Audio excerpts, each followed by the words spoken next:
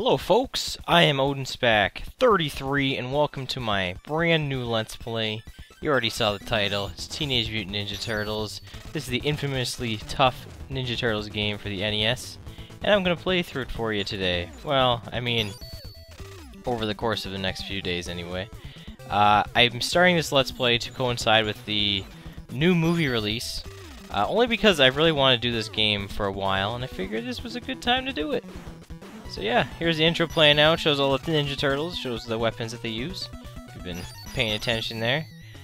I'm going to go over this game, just kind of show you a bit of tips and tricks. I'm going to show off as much of the levels as possible, because there's a lot of levels in this game you don't have to even play. But yeah, also I hope the new movie doesn't suck. I'm pretty sure I pointed this out like time and time again. But yeah, so here's the overworld. There's two parts to this game. A lot of people compare it to Zelda 2 actually in terms of how it works, because like you got your overworld here. If you press start, you got a menu where it shows each of the 4 turtles. You can switch between them at any time, which is really convenient and really helpful in this game. There's Splinter giving you some advice, and then there's the map. All the white dots there are basically areas you can enter to bring into the actual action stages, and then the red is like the path you can take, and everything else is off limits. Let's go into this first level here, which you can technically skip, but I'm not going to. Like I said, I'm gonna try to show off as many levels as possible in the game. Very simple platformer. I mean, there's not much to it. Each of the different Ninja Turtles has a different weapon, and obviously I'll be showcasing all of them. Donatello is very good because of his range and damage. A lot of people prefer to use him over most of the other characters, but I think each of the characters actually have their own use depending on where you are in the game. Donatello is not always the best option. Leonardo's great because his weapon kind of hits downwards a bit when you swing it, as well as just in front of him, whereas Donatello's doesn't. But in essence, he kind of is just a weaker Donatello. This is a pizza. It gives you back 2 blocks of health. Very useful, because in levels like this, if you were to go in and out of the stage, for instance, you could keep getting back the pizza, but we don't need to do that. But yeah, you can totally skip this. If you get past that steamroller there, you don't have to even do that level. And there's foot soldiers on the map, and I really don't want to get run over by that guy, so let's do that. But yeah, you can kill guys on the map too. Alright, so let's use Raphael. Raphael's my favorite Ninja Turtle. He uses the size. He's kind of garbage in this game, to be honest. Mainly because he has no range. So he's actually not as useful as the other turtles based on this game, because the platformer and range is a very helpful thing in this game. However, his size actually do slightly more damage than Leonardo and Michelangelo. But not as much as Donatello, and that's kind of hard to explain, but just some enemies just take more damage by Raphael than Leonardo or Michelangelo. It's, like I said, I'm not quite sure how it works, but yeah. Oh, by the way, this is Bebop and Rocksteady. We're fighting Bebop right now. All he does is run at you. He can stop and punch you, but he doesn't seem to be doing that, so I don't know how to make him do that. I guess you're not going to get to see it. I'm really trying there, but it just wasn't happening. Raphael's really cool when he swings his side, though. Like, it's so cool looking. But yeah, so that's Raphael. He's my favorite. Let's go in this useless house. Really, all that's in here is a full pizza, which is dumb, but I'm just going to show you it off anyway. So I'm going to show you off Michelangelo, how he works different. He's similar to Leonardo, but his up and down attacks are different. Like, his forward is the same, it does the same damage, but if you attack up, he kind of has like this, kind of in front of him, like to the left there, doesn't actually go straight up, and when you hit down, it kind of has like, kind of the same as his straight forward, but he's just ducking, really. He's very useful for hitting guys that are like underneath you, like there's a guy underneath you, he'd be good for this here. Also, I don't know a lot of the, like, the enemy names, like, he's not very useful for this. I mean, you can hit this guy with Michelangelo, but it's kind of hard, right? As you're seeing, this is really difficult to do. But I'm going to make sure it happens. A good thing to note, like I said before, you can switch your turtles at any time, so you're like, this is kind of annoying. I think Leonardo will be better in this situation. You can just do that. This is also very helpful for not dying. Donatello can take out... He can do more damage, by the way, than every other Ninja Turtle.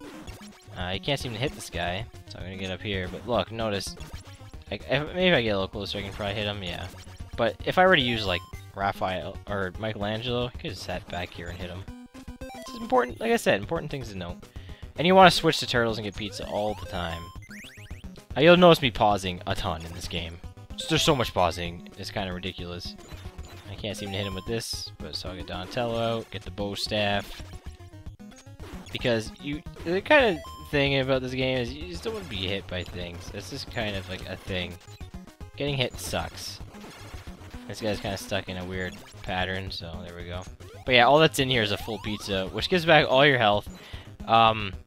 Some points in this game are definitely worth to grind for full pizzas because they're in convenient spots. That's like, if you get hit, it's not a big deal because you're about to get all your health back. So yeah. But yeah, Michelangelo's good for hitting like guys like this. They wouldn't be able to hit, like, you might be able to hit this guy with Donatello farther away. Alright, and this is our first sub-weapon. I'm gonna give these to Donatello because he has the best weapon, so he doesn't really need a good sub-weapon. Maybe I should give it to someone else, but... Anyway, these are single shurikens. You can equip... or shurikens? I just call them Ninja Stars because it's English and easier to pronounce. There's two variants of these Ninja Stars, though. These are single shots. If you throw them, they do... Oh yeah, all the bonus weapons that you get do more damage, or as much damage as Donatello's bow staff. But obviously the big advantage is you can throw them. We're going to use Donatello in the stage now, just kind of show him off a bit more. But yeah, you can throw these things. There's also a variant that splits into 3, which is way better, obviously. And then there is also boomerangs, and then a scroll weapon, which I always called cannons growing up because the icon kind of looks like a cannon. You'll see, now that I've said it, you're gonna see it when I point out, or you're gonna be like, oh, you're crazy. But you're not gonna see that for a little bit because those weapons, unlike the other 3 I just mentioned, do not spawn off of enemies. They are specifically on the map, like this item coming up here. Which, according to what I read up, I think it's literally just called Mr. Invincibility, and this is all it does. It makes you invincible. You can take out guys in one hit. Also, I just got boomerangs by accident. Oh well. I didn't even notice. Well, the cool thing about boomerangs is when you throw them, they come back, and they don't count as losing them. And if you want to, like, say, I don't want Donatello with these, we can just give them to Michelangelo. And this is kind of weird to do, but, and really lame. I always like giving Michelangelo boomerangs, so that's kind of what I'm doing right now. I'm always giving him, like, most of them, not all of them. But just so he has some, because Michelangelo will need these a lot more than Donatello will. But we can go back to Don. Let me show off these boomerangs anyway. But yeah, they do as much damage as his bow staff, but you can throw them and they come back, and they can hit guys multiple times, which is really good. I really love this game, like a lot. This is one of my childhood games that I grew up with, and I'm so happy to be doing a Let's Play of it now. Man, those guys hurt. Those guys do a whole full block of damage. Wow, more boomerangs? Man, I'm actually getting really lucky with the item drops here, because some of these sub-weapons refuse to drop.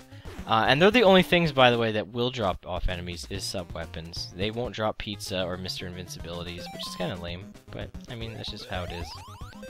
Alright, let's use Michelangelo with more boomerang action here. Now that I got him, I'm gonna abuse the heck out of him.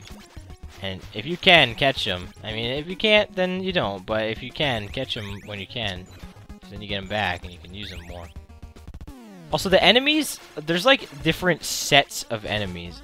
And they just seem to change once in a while. Like this fire guy and the frog dude and these like flying like bat things. Like they're a set. And they weren't at the beginning of the stage, but they could have been. So you'll notice he's there. But yeah, sometimes they just change. It's really weird. I don't know what determines it, but just sometimes it just happens. Alright, so we're going up to the first boss level here. We're about 10 minutes in, so this is actually pretty good. Here's an example where Raphael is stronger than the other turtles. Not Donatello. Donatello can take these guys out too, but Raphael can take these guys out in one hit. But Leonardo and Michelangelo can't.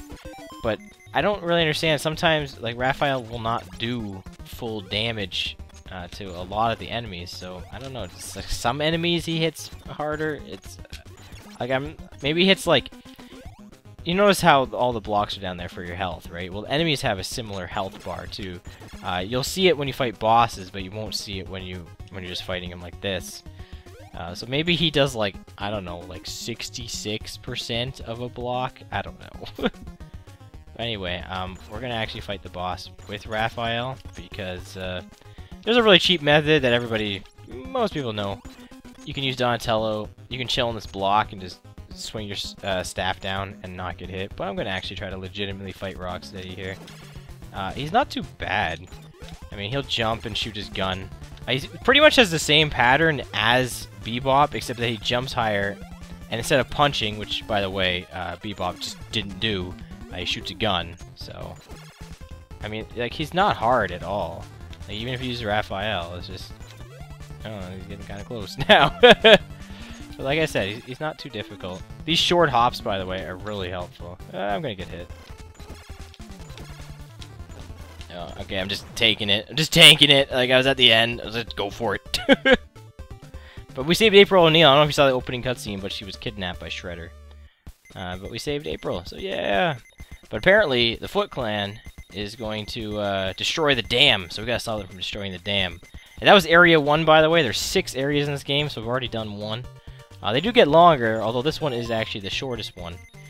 But we're going to stop here, because this is a good stopping point. We're about 12 minutes in. I want to keep this series going for a little bit. I don't want to just blow through it in one video.